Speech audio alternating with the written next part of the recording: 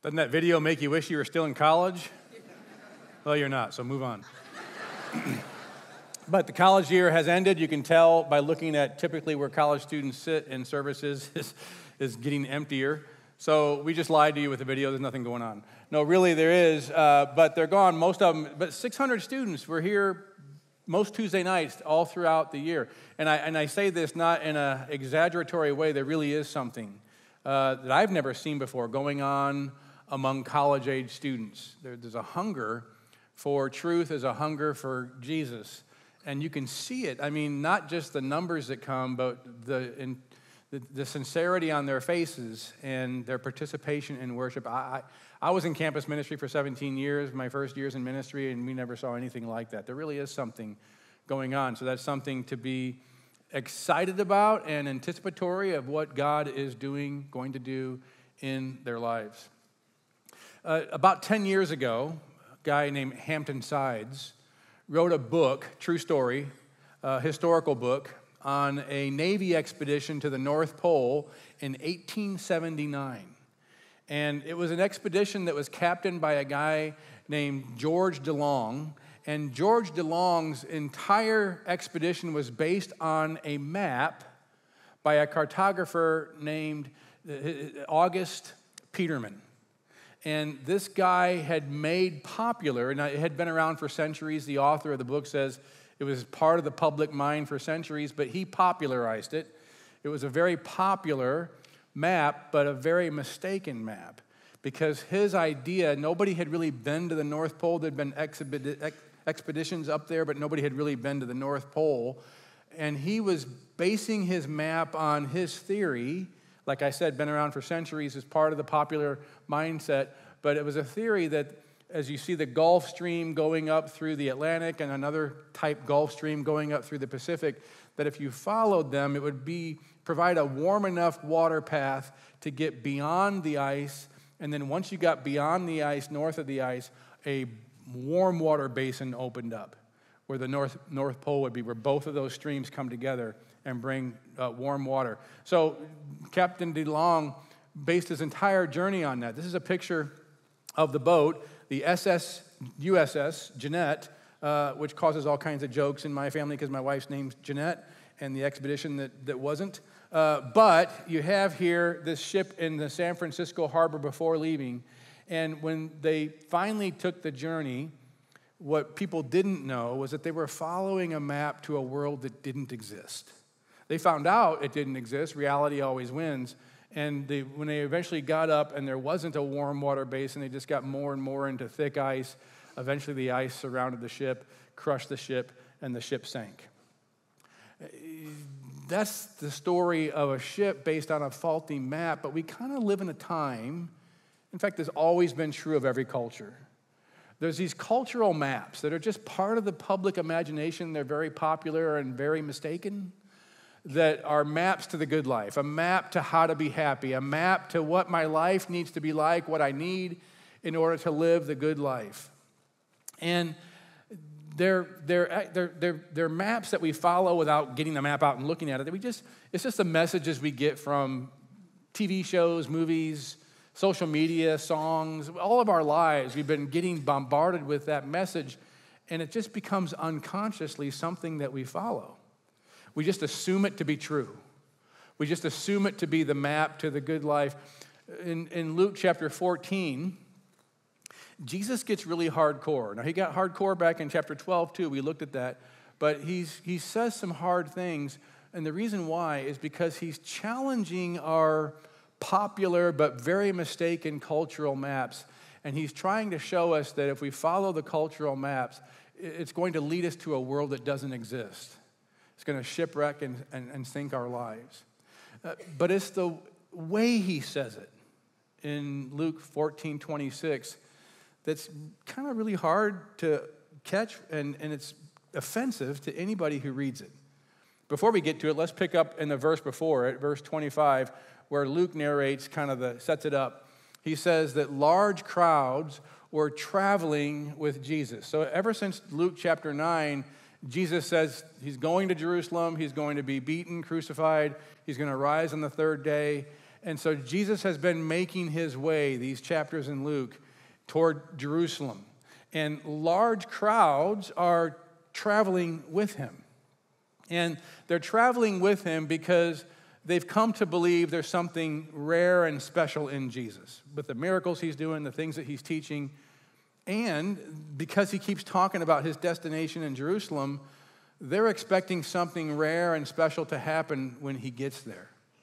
So these large crowds are traveling with him, but Jesus, in spite of the large crowd, as exciting as it is to have a large crowd, turns to them and says something where he's not only not hiding the fine print, but he's putting the fine print, the hardest part about what it means to not travel with him, but actually follow him, and he puts that front and center. And it's this the next thing. So it says he's turning to them and he says this hard statement, verse 26.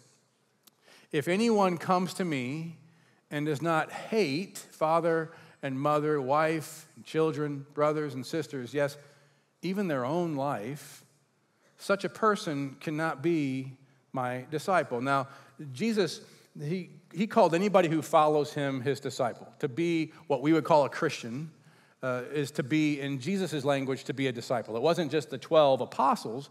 They were disciples too, but there were a lot more disciples than them. Any follower of Jesus, anybody that we would say is a true Christian, is, in Jesus' language, a disciple. So this becomes uncomfortable because Jesus is not just talking about some special tier. He's talking about anybody who follows him has to hate their family. And of course, it just sounds absurd. It doesn't just sound absurd, it sounds morally evil to say something like that to hate your family, to hate your kids, hate your parents, hate your brothers, sisters, to hate yourself. It doesn't resonate as true with us. And why does he have to use the word hate? He could soften it and say something a little different. We get the point. But why have to use the word hate? Especially when he says back in chapter 6, verse 35, to his disciples to love their enemies. He says in chapter 10, verse 27, to love your neighbor and to love yourself. So it almost sounds like a contradiction. There he said to love yourself. Here he's saying to hate your own life. What's he doing? Well, experienced readers of the Bible who have read more than once Jesus' teachings know that Jesus does this a lot. When he really wanted to emphasize something serious, he wanted to get your attention, and the way he did it was to speak in hyperbole. It's like what he says in Matthew and Mark, where he says that if your foot or hand causes you to sin, cut it off and throw it away. If your eye causes you to sin, pluck it out and throw it away. Now, the disciples knew he wasn't being literal. There's no disciple in the rest of the Bible that ever cut off any body parts. They knew he wasn't being literal, but they did know he was being serious, which is why Matthew quotes Jesus saying that in two separate occasions in the Gospel of Matthew. There's something about that Jesus knows he's saying something absurd because he wants us to go, wait, what? He wants his listeners, he wants his readers, Luke wants his readers to lean in and say, wait, what was that? And now we're paying attention. And he wants us to be offended in a way because it's when we're offended that we have to wrestle with what he just said. If we're not offended, it just kind of goes in one ear and out the other. So to wrestle with what he just said, it might help to know that Jesus is using a very popular ancient Semitic expression in his day. It had been around for centuries. You see it in Old Testament books. When in that expression, if you wanted to convey a strong preference for one over another, you said it like this: I love A, but hate B. And what you meant was, I strongly prefer, strongly love, strongly want A over B. So, for example, just one example is in Genesis chapter 29, where it says that Jacob loved Rachel, but hated Leah. Now, he didn't hate Leah. He does a lot of things for Leah, but it's the language that said he really strongly preferred Rachel over Leah. So Jesus is saying here that it's something like the softer way that he says it in Matthew chapter 10, verse 37. Anyone who loves their father or mother more than me is not worthy of me. Anyone who loves their son or daughter more than me is not worthy of me. We don't have such a hard time with the more than language. Not saying it's easy, not saying that doesn't trip us up a bit, but we can understand how the person who's the God of the universe, created everything, created you, would have a right to say that. The problem we have here is not worthy of me language. And what Jesus means by that is, you're not really following me. See, the truth is, the hard part in this world is that Jesus is saying, in this world, you're not going to last long if you want to follow me, if you love something else in this world more. You're just not going to be able to follow me. Because in this world, to follow Jesus is to live for God in a world that has, since the beginning, been in rebellion against God. Not just human beings, not just every system of government, but spiritual beings as well that we can't see. That's the biblical story. So to follow Jesus in a world that's in rebellion against God, to follow God, to live for God in a world that's in rebellion against God, if you love things in this world more, you're not going to be able to do that. It's going to be a problem for you.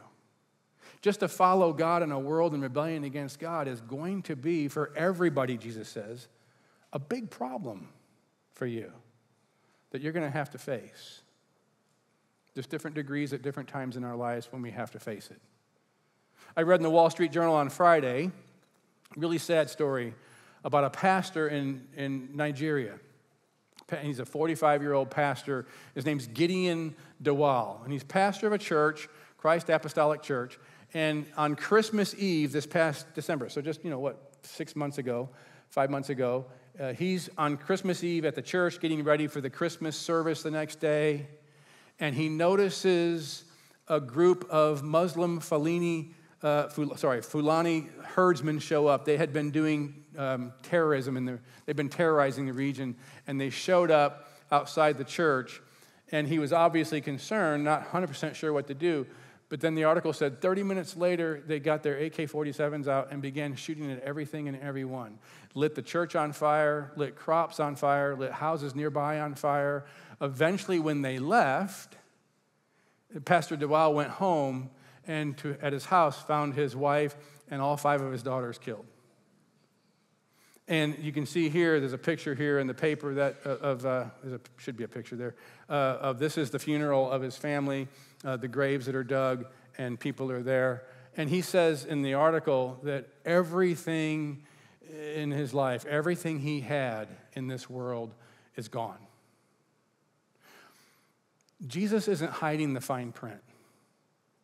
Here, 2,000 years later, Jesus is warning everybody that wants to follow him in this world that's in rebellion against God, there are going to be problems, and you're going to end up coming to a fork in your road.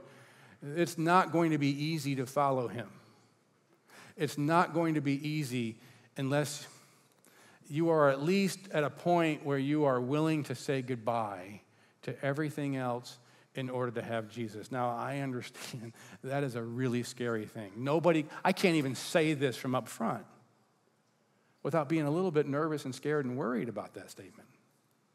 But that's what Jesus is saying.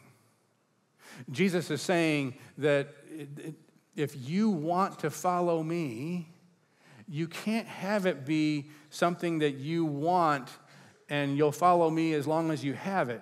You have to be willing to say goodbye to everything because I'm God, and to follow God in a world in rebellion against God, there are going to be issues. There are going to be problems. It doesn't have to be the tragedy that Pastor Dewal faced. In fact, in Nigeria, the article went on to say that Christians in Nigeria, just this past year, over 4,100 have been killed because they're Christians. 3,300 kidnapped because they're Christians. So when a Nigerian Christian They've had to make a choice now to be an identified Nigeria Christian. You've already had to make that choice that Jesus is talking about here. For us, maybe not so much, at least not right now. Maybe coming in the future, but not right now. For us, it might be something not so dramatic. It might just be that you have this cultural map, this thing in your mind that says, in order for me to be happy, I need to have this. And so I'll follow Jesus as long as I can have this too, do this too. You have an expectation for how your life should go. And if your life isn't going that way, and following Jesus might be making it go that way, it may not go that way, you might stop following Jesus, or maybe start following Jesus less in order so that you can have your life go the way that you've kind of always wanted it to go, the way you expect it to go, the way the culture tells you it should go, if you're going to be happy, if you're going to find the good life. But here's the problem, is that you live in a world that is in rebellion against God, spiritually and among humans as well. I saw a movie, you might think I watch TV all the time, but I watched a movie this week where there's a mob figure. You know, we've all seen 1,000 scenes like this. A mob figure is interrogating a guy to find out where the other people that are his friends are hiding so he can get them. They've caught one guy, and he wants to get the rest. So he's interrogating the guy, beating up the guy, doing all kinds of tortures on the guy. The guy's not giving up. The guy's not giving up the friends. He's doing a really good job. And then something happens where the guy exposes by accident what's ultimate in his life, and that's his family. And once this mob guy, leader, found out that his family, what was ultimate in his life and who his family was, it was over. It was only a matter of time before he could threaten his family enough where the guy would find out where his friends are, and then the guy would divulge where his friends are, and he went and got his friends. Now, that's typical of movies like that, right? We've seen 1,000 scenes like that. But see, Jesus knows, again, we live in a world of spiritual rebellion. Jesus knows that's how the devil is, exactly like that. That the devil knows whatever it is that you say, I'll follow Jesus if I can have this too. You've already lost. Whatever else is ultimate in your life over Jesus, as long as you can have that, you'll follow Jesus. That ultimate thing, that's going to be used by the devil to manipulate you and eventually destroy you. And Jesus knows that. So Jesus isn't hiding the fine print. He's being honest. If you want the ultimate, and that's Jesus, you're going to have to realize you can't have something else be ultimate. You have to be willing to say goodbye, or you're going to be manipulated and destroyed by whatever else it is that is ultimate to you. The author David Foster Wallace says this in his own kind of way. He wasn't a Christian. He's dead now. He didn't have any theological agenda whatsoever, but he was giving in 2005 a commencement address at Kenyon College. And it's become famous because it's so unusual the way a non-Christian would say what he says in this. Again, it's a little different terminology than what I'm using today, talking about this passage of Jesus. But he says this. He says, in the day-to-day trenches of adult life, there is no such thing as atheism. There's no such thing as not worshiping. And I would say not having something be ultimate. Everybody worships. The only choice we get is what to worship. If you worship money and things, if they are where you tap real meaning in life, then you will never have enough, never feel you have enough. It's the truth. Worship your own body and beauty and sexual allure, and you will always feel ugly. And when time and age start showing, you will die a million deaths before they finally plant you. Worship power, and you will feel weak and afraid. And you will need ever more power over others to keep the fear at bay. Worship your intellect.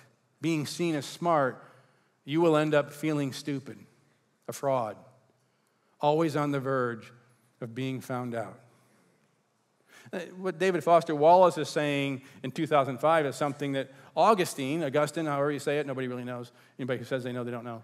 But he's the one, back in the 400s, he wrote in his book called Confessions about ordering of our loves, that we order all of our loves. We love lots of things, but those loves have an order to them. And if those loves become out of order, we love something more that we should love less than something else. When loves get out of order, they become disordered loves. They become disordered loves that ruin us. They become disordered loves that bring disordered lives, is what Augustine said. And he's talking, no doubt, about what Jesus is talking about in our verse today. James K.A. Smith says it well in his book called You Are What You Love. Good book. I don't agree with everything in it, but it's a good book. I had to say that. But it's a good book. But he's talking about when Jesus says to love him more than anything else, that this really strong love for him more than anything else, where he can use hyperbolic language about hating even. That when he says to love him more than anything else, what he's really doing is showing us how to be truly human. Because to be fully human is to love most the one who made you and the one for whom you were made. That's just common sense, right?